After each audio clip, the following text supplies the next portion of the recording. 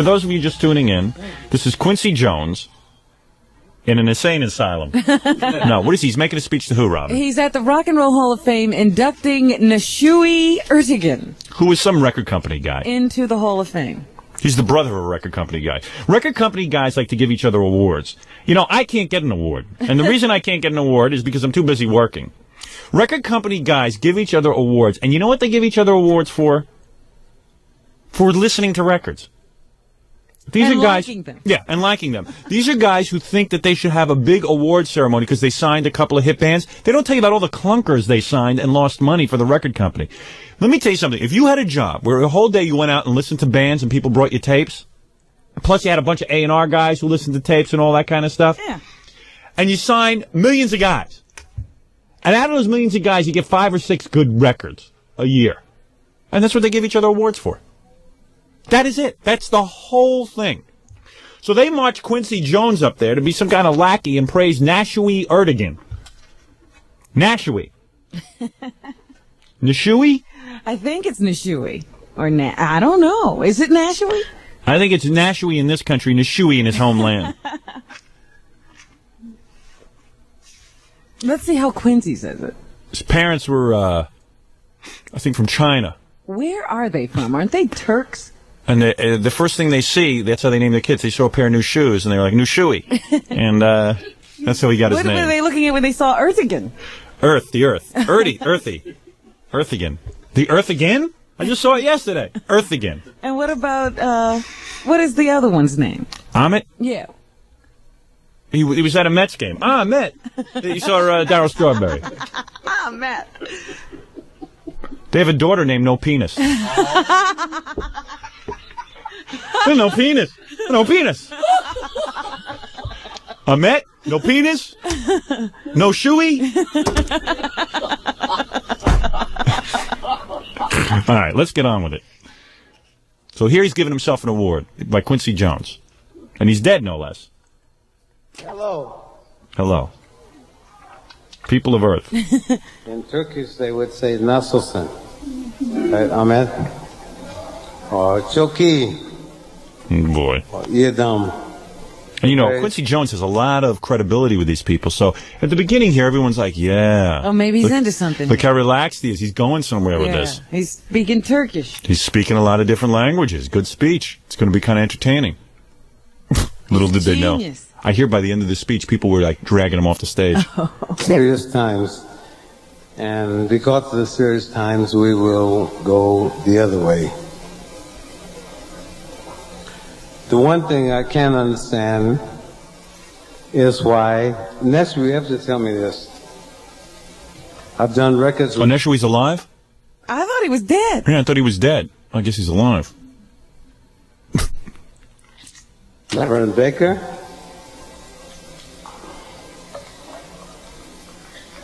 With the Clovers. Chuck Willis. Leslie Gore. Louis Jordan. Oh, these are people Neshui... And they still say... These are the people that Quincy has done records with. Oh. I'm still a bebopper. It's okay, you know. I mean, you know what I'm saying, you know. Yeah. It's all right. Big Maybell, whole lot of shaking going on. We did a lot of records together. I did it with him. Ray Charles. And the bottom line is, I came here tonight to talk about his brother, who is the quintessential essence of a European man. Yeah, that's a tough word. Come on. What, quintessential? But when I use it, I make damn well sure I've rehearsed it a few times. Quintessential. Sessional. Quintessential? His brother, who is the quintessential essence of a European... By then, everybody knows we're in trouble. Now what are we doing? And it was involved in American music. Isn't the quintessential the 5th anniversary of America? Quintessential? And a lot of Americans don't understand this. They really don't. White or black, they don't understand it. They don't understand that black music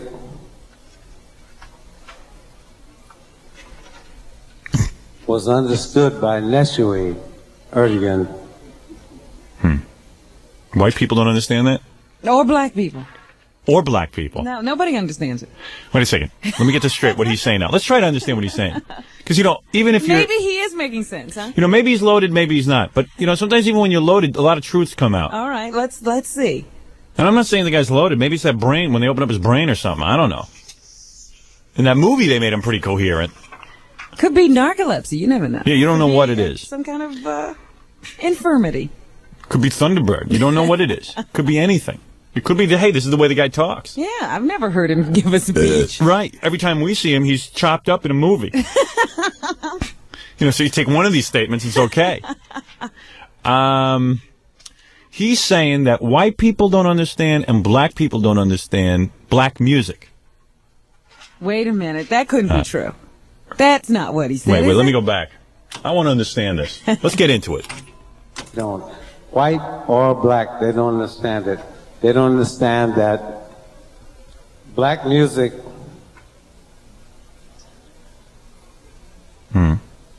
was understood by Neshui Erdogan. It was taken truly seriously by Neshui and the entire European establishment. So you're telling me, is he saying that a Turk, the roots of rock and roll were discovered by a Turk? Apparently what he's saying is that... Help me. Neshui...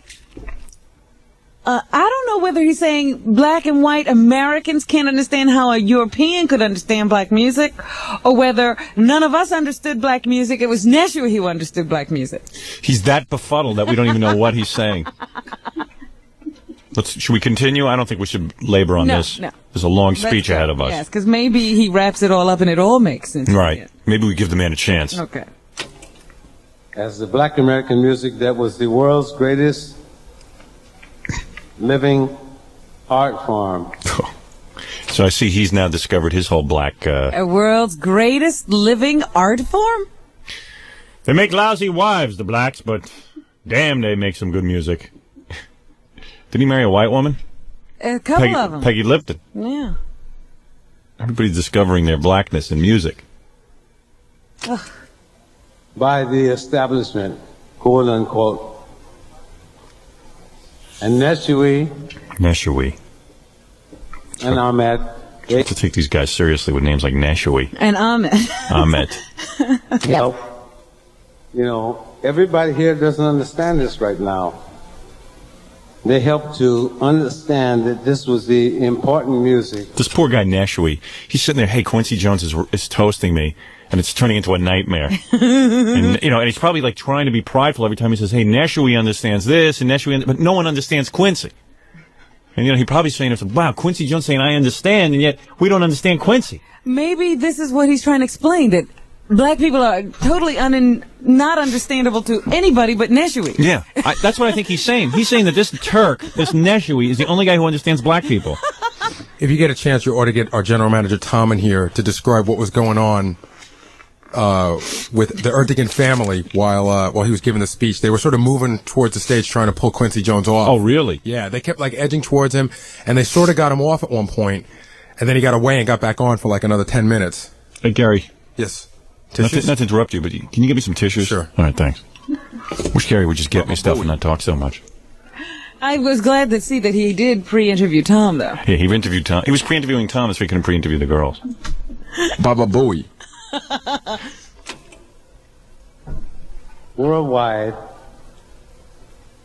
as one of the world's greatest living art forms.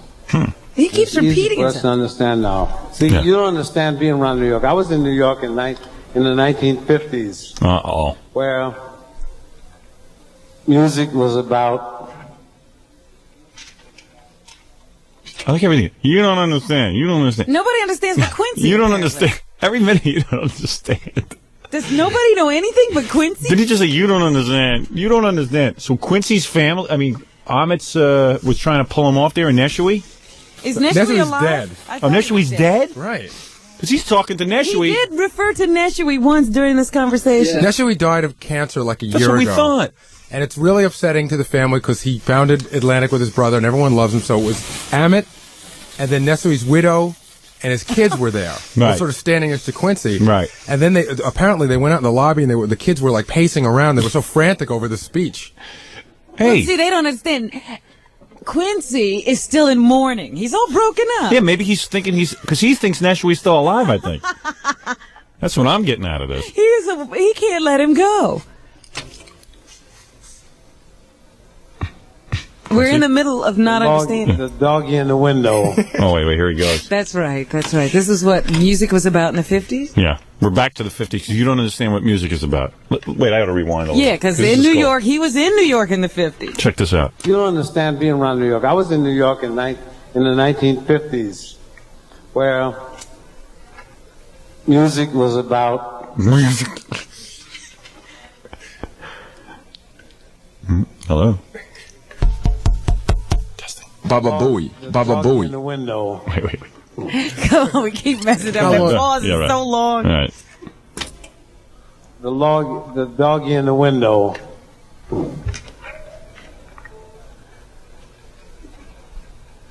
The Yellow Rose of Texas.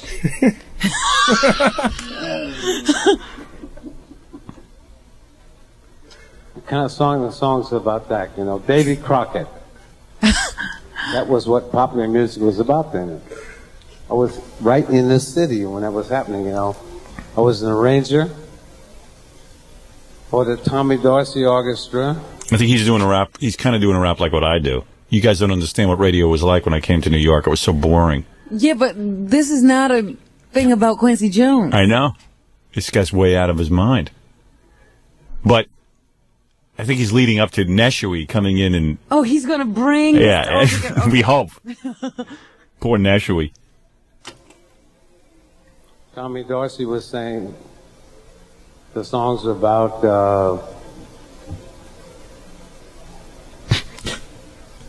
that's pop music, you know. And a young man came from Memphis, Texas, one night. Memphis, Texas? I was Texas? a ranger for Tommy Dorsey. Memphis, Texas? I don't believe that one exists. Or maybe there is a Memphis, Texas. Yeah, maybe he's right. You know how like there's a Paris, New York? Right. And it was, his name was Elvis Presley. No, he's not right. Oh, no. Howdy, partner. Howdy, partner. Maybe Elvis came from Memphis, Texas. No. Thomas Dorsey said, okay, we'll get rid of this tomorrow night. We get off our back. The next night, we got 8,000 letters because he was the great white hope. The white thing. Boy, this guy's got a lot of racial... You know, all these people, they get drunk and all this anger. Yeah, I know. All this racial hostility. Elvis was white. Great white hope from Neshui, Turk. Hey, calm down, Quincy. Maybe he wasn't drunk, though. Maybe he's not. Maybe he was straight. Maybe just the way the guy talks. I don't know. But this is kind of a really... And Quincy, you thought was one of the nice ones. Yeah, he's not one of the nice ones. I knew it. All I can say is I've seen 100 interviews with Quincy Jones, and he never talked like that. Yeah, I those know. other ones. Well, maybe that's why everyone was trying to get him to sit down. And maybe in the morning he'd regret the speech. You know, and also, you know, here's a guy, he's married white women and stuff. Why so hostile to white people? You know, what Well, make... you know, now he's hostile to half of his kids. Yeah. Because each of them is half white. I know. I don't get it. I don't know what's going on with that guy. How long is this speech anyway? I don't know. This guy's just going on. Gary said they dragged him off and he got back. They dragged him off and he went back up? Well, Tom was trying to explain it to me yesterday. Tom said that they were sort of hovering around him. Yeah. And, you know, he said, you know, Amit was like standing like 10 feet away from him, and every time he talked, he'd take like a little sidestep to sort of get closer. It was sort of the signal to Quincy to finish up. And I think he said that at one point Quincy walked away from the mic and then turned around and went back. Oh, cool. Let's get back to the action. Very difficult for us to understand what the emotional revolution that happened in America in 1955. It happened in England in 1963. I was there too with Brian Epstein, the Mayfair Hotel, when the Beatles said, "We like what the Everly Brothers are doing, but we'll never make it in America." He was there. Boy, this guy's everywhere. He's almost like that monolith in 2001. I was going to say, you know, there's certain people who get to be everywhere cool. We have no idea. If we could be anywhere we want now, we don't even know where to go. There's some guys who just like know to be with Brian Epstein, with the Beatles before they're coming to America. At the Mayfair Hotel. Yeah. At the Mayfair. You know, like we wouldn't even know. We don't know what hotel it's happening at. We don't know where to be. We barely get here. We know what happened afterwards. And that's what American music is all about, you know. It's about getting together and putting the things together. Because he's talking about the Beatles getting together, and he's saying that's what American music is all about. He's talking about England. That's what American music is all about. He's just like wacky. You know, maybe we're not smart enough to understand what he's saying. Hey, he's got a lot more money than we do. Like Guns N' Roses, the Rolling Stones, it's the exact same thing. Exact same thing. Neshui. It is not. The Guns N' Roses is the same thing as the Rolling Stones. It's the exact same thing. It absolutely isn't. Do you remember in high school when you have a teacher like this? I know. And you know what kills me? This guy's like considered a musical genius. He has no right to be famous or rich. He should be a janitor somewhere. Who never should have gotten Peggy Lipton. Oh. I should be with Peggy Lipton. This guy. Rolling Stones? Well, I guess he gets in the studio and that's where the magic happens, you know? Guns N' Roses, exact same thing. Guns N' Roses, Stones, same difference. Exact same thing. Peggy loved me, but she should have chosen Link. I didn't deserve her. Oh, dear. And what is his music? Totally original? Quincy Jones? What is Quincy Jones' music? Nobody knows. Nobody even knows what he does. They still call him Bebop. I'm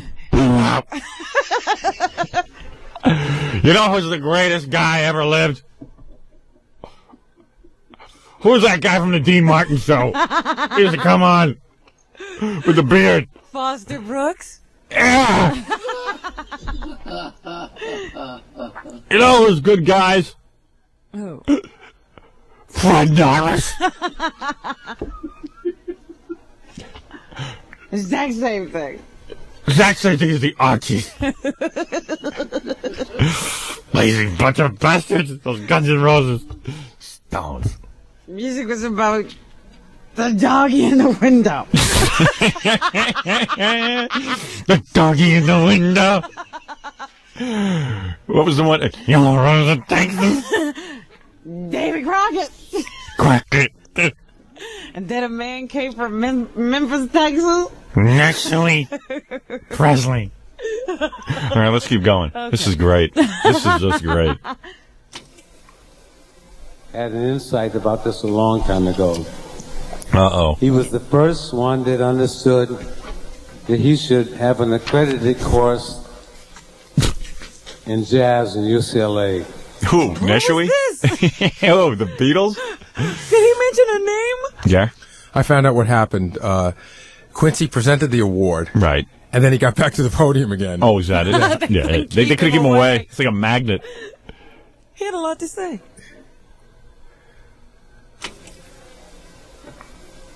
To have a Jazzman record store in New Hollywood and cross the Crescent and Jazzman labels before joining Ahmet. Oh, no. Oh, these guys recognize jazz. Okay. Now he's onto jazz. But he was just into the Stones and Guns N' Roses 2 seconds ago. Right. The people that were in the audience said that not only was it really rambling, but they were really insulted by it. Why? Because they said that that he was sort of telling everyone in the audience that you don't know anything about music. Yeah, of course. But they don't. Because most of them are just like radio guys. And some low-level record company executives. And record labels in the mid-50s. Atlantic was one of the first pioneers. You know, young people understand this, what it's all about. Oh, no. Voices everywhere. And my wife, Peggy Lipton, didn't understand either. Where are you, River?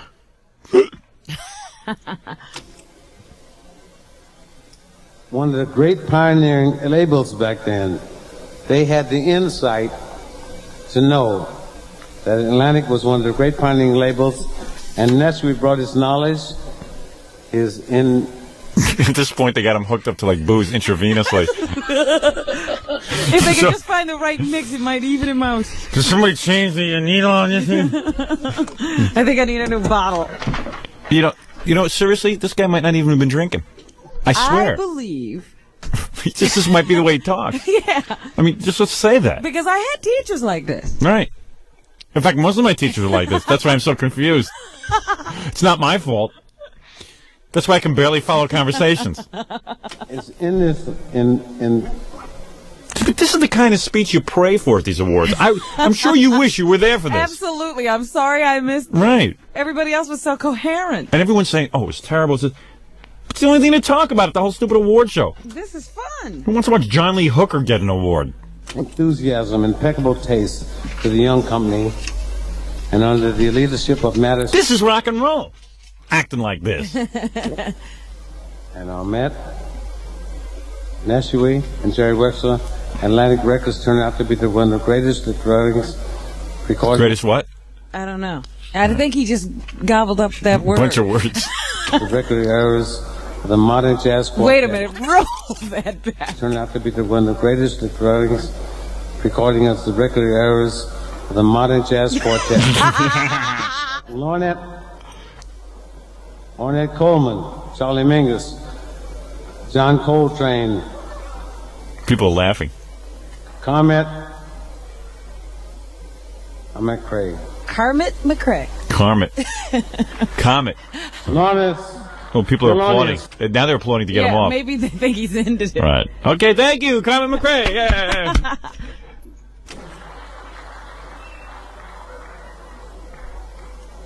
Milt Jackson. And my good friend. Now they just encouraged him. Because now... Did he say Milt Jackson or Michael Jackson? I think he said Milt Jackson. Oh, okay. Milt Jackson. And my good friend, Ray Charles. It means a lot to me, you know, to talk about the roots of what it is also about. Atlantic turned out to be the greatest recordings of the great era of recorded that turned out to be the essence of the records like the Modern Jazz Quartet, Ornette Coleman. Uh-oh, he did this. He did this already. Charlie Mingus. Oh, no. John Coltrane. Carmen McRae. Thelonious Mack. Thelonious Mack. And my good friend, Ralph Charles. Oh, God. Ronald Charles. Raul Charles. Raul Charles. I was fortunate enough to be... Oh, boy. Oh, man. All right, we're having a problem I was tonight. fortunate enough to be close to... Yeah, take him off in a wheelchair. man's crippled. with Ray Charles in Seattle in 1947 when we were 14 years old. They should put this in his movie. Add it in. Edit it in. Oh, please. It's got to be. Well, I was 14 years old. He was 16 years old. And Ahmet said, don't want to get the facts this wrong. Man has something that's happening. Who? Ahmet. Now we're on Ahmet. Also, he did a pretty good job of producing Pele for the Cosmos. You know what I'm talking about? I do. Does anyone remember Laughter? No, I don't know how to say it, but these dudes were really behind me when I was trying to get my thing together. I was in a basement. Still trying. I was going to say, are they still behind you? And Ahmed and Jerry Wexler, Neshui Erdogan, they were saying that Clovers and Laverne Baker and all these people, they knew they were happening.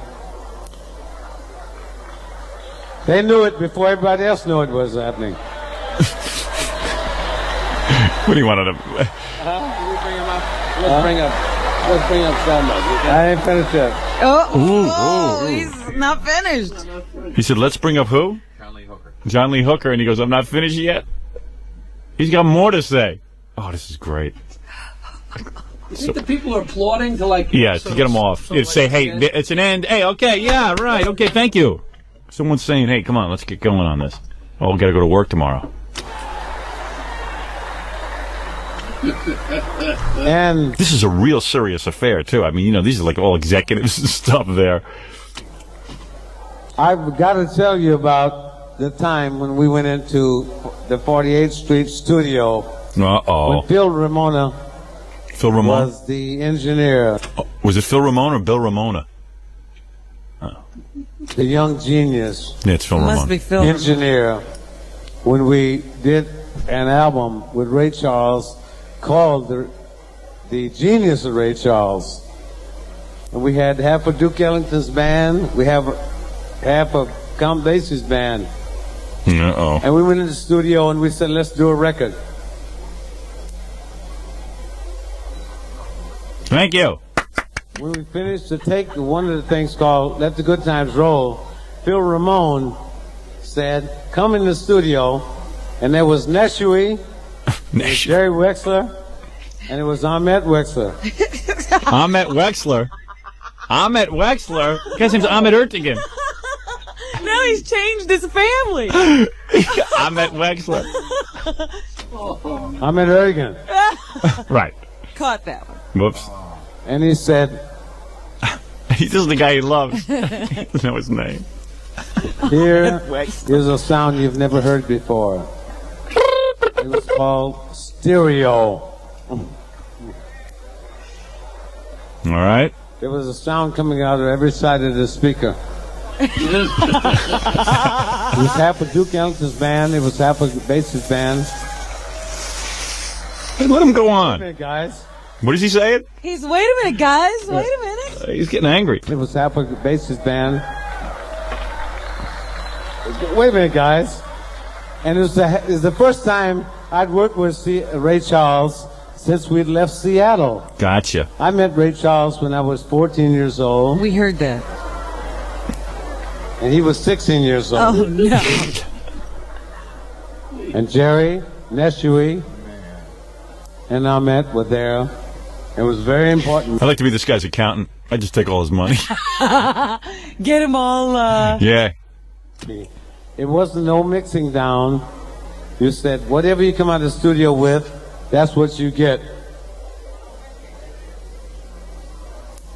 And the sound is what you get, is what you hear. I see poster. Right next to my poster of, this is the first day in the rest of your life, make the most of it. What if there was a war and nobody came? And of course, this. And the sound is what you get, is what you hear. The engineer was Phil Ramone. All right. See? And Neshui came on to become Neshui, one of our greatest innovative executives. And towards the end of his career, he said to me, here's a man that started with no sun in Venice. There's a lot of sun in Venice. What? He left a legacy of innovation. And I'm telling you this, because we have a strange kind of a legacy right now. Everybody looks back 6 months ago and they say, that's old school. It's not true. I was lucky enough to come up with the first team of American music. Louis Armstrong, Dizzy Gillespie. Oh, boy. Duke Ellington. So beat us up. Yeah, so kill us. We weren't there. You were. Sarah Vaughan. He was lucky. Gerald. And Neshui, we understand what this was all about. Neshui's dead. I was gonna say, guess what? Yeah. Somebody break the news to him. Wait a minute, man. Oh, no. Now they're pulling him off. I got more to say. Let me listen to you. Don't forget the legacy that they left, you know, because... Go live in a trailer with Bo Diddley. Let me listen to you. There's a little more. Should we keep going? Yes. Yeah. I'm fascinated. You guys digging this? Unbelievable. I'm digging it. You digging it, Fred? This is the saddest thing I've ever heard. I love You it. can't take your eyes off it. It's kind of fun, though. Oh, come on. He'll wake up in the morning and be fine. Right. He'll get back. I've seen him on Oprah. He was fine. He'll be fine in the morning. He'll snap on it. Of course.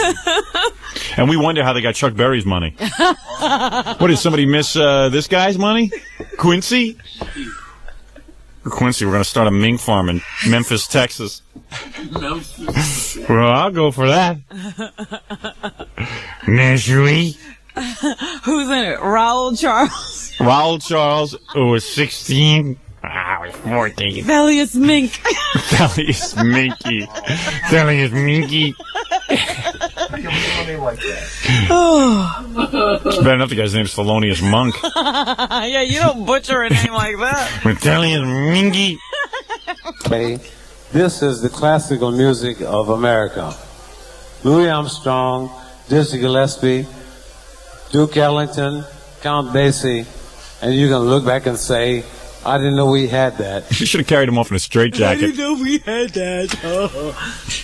I feel very much about this. You know, these guys with jazz, let me just say something, in this guy's ramblings, these guys with jazz all make it seem like, what's wrong with the public that they're not sophisticated enough to get into jazz? Jazz blows. Look, the people like what they like. Yeah, That's all there is to it. What, you have to like jazz in order to be, it's horrible. It's all over the place.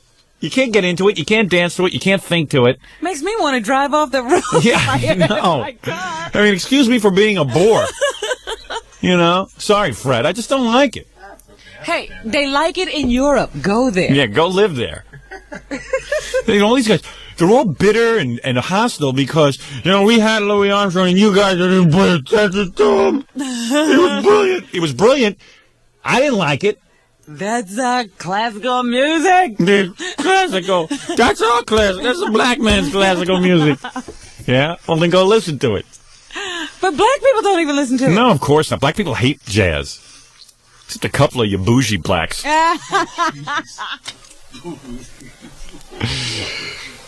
So did Neshui.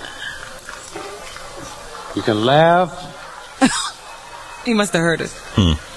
He's talking to us. Whatever. I feel like the luckiest human being on the planet. You're not acting like it. Here. In Iran. Be born at this time. Doesn't sound like you're real happy about it. Sounds like you're drowning your sorrows. Quite honestly.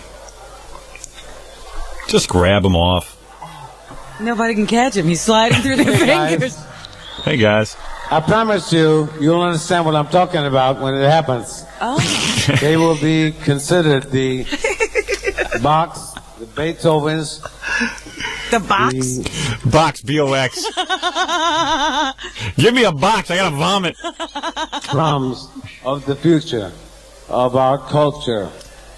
And unfortunately, the Americans are the ones that don't understand what it's all about. Oh, sorry. Everybody thinks they have it covered, but I promise you don't understand what's happening. They didn't understand Mozart either. Come on. I promise you don't understand what's happening. Well, okay, so we don't understand. What are you going to do? We don't get it. We're not hip. Music is music. Either you like it or you don't. That's what makes a hit record. You can't force somebody to like something they don't like. It's not the first time we've not recognized something. Yeah. Okay? We'll recognize it if we pay for it. Are the people that understands what this is music is all about.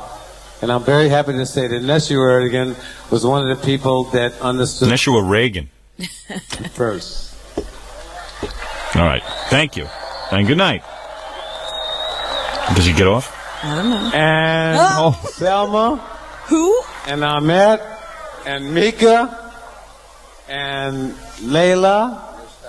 And Rustan. All these people I've and embarrassed? the people that follow this legacy. You can laugh all you want to. In 50 years, you'll understand what I'm talking about. I love them. I love what they stood for. And I'm very proud to be part. See, this is a real speech. That left towards us, including this man that stands beside me tonight, Ahmed Erdogan, because we started together. You know, you better understand what you're all about. That's what America's about. Have him on Oprah and play this for him.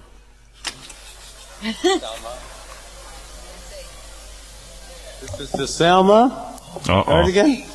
Selma or Thelma? Well, she was Thelma last time. Maybe No, that it's was Selma. a mistake. I don't know. Where's Thelenius Mink?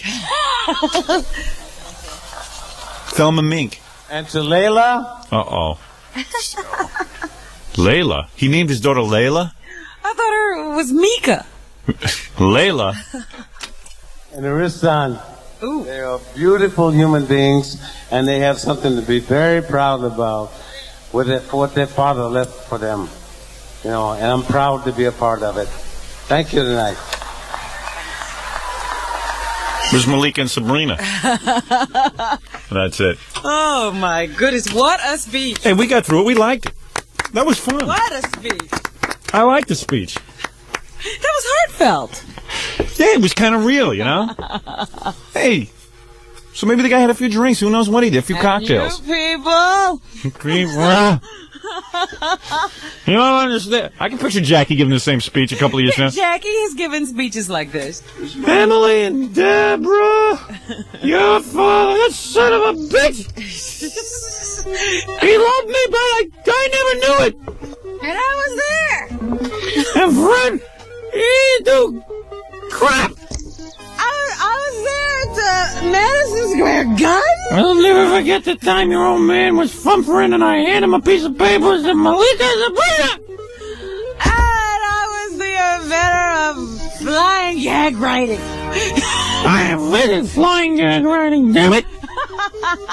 Well, And your father understood that. and we were in the room, me and Nancy. And Billy West. I love you. You got a lot to be proud of. You son of a bitch. Yeah. Your father was the box of comedy. Someday you'll understand. And you can laugh all you want. And I only wanted more money to get a throat operation.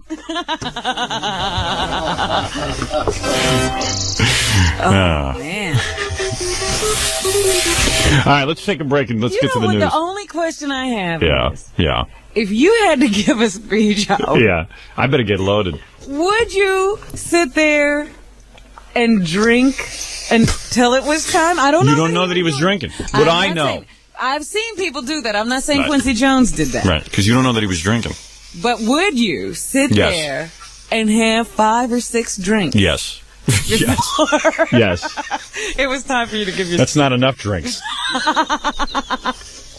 That speech is almost enough to make Jackie stop drinking. Not quite, though.